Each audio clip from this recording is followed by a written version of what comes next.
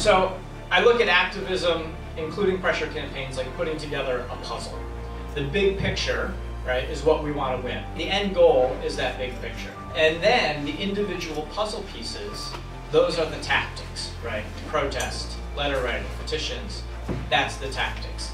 And how we put those pieces together to form the bigger picture, that would be the strategy. And we're going to need all the pieces in order to put this puzzle together, right? If we just show up with one piece, it's not going to work.